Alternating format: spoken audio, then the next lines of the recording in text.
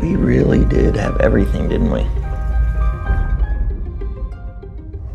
The climate emergency is all around us. Mega droughts, extreme heat, mega floods, and superstorms.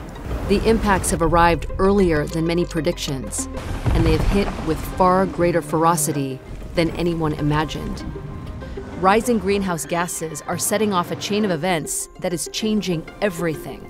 Our once stable planet is starting to look unrecognizable.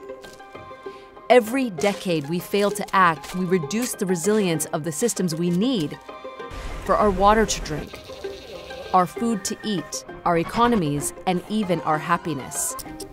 Every decade we fail to act, we step closer to dangerous climate tipping points. Major changes to our planet that will affect billions of people around the world. Crossing tipping points will create huge changes that will become self-perpetuating and in many cases, irreversible. How close are we to these tipping points?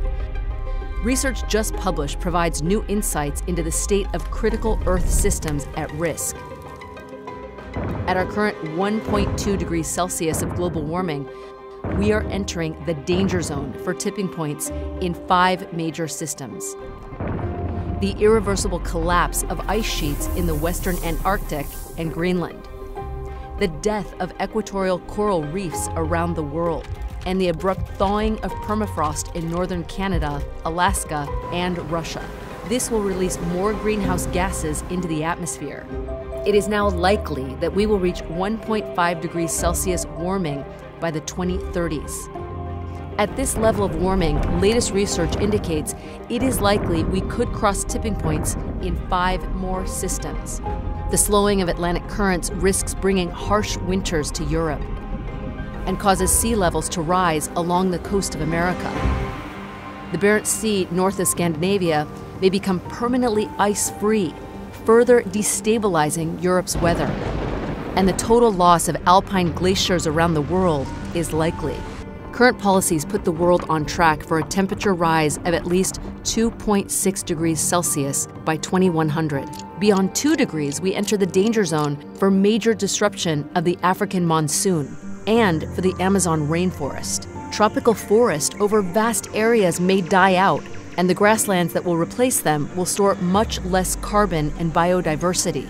If temperatures reach this dangerous level, 1/3 of the world's population could be living with an extreme heat belt stretching around the globe. That's potentially 3 billion people.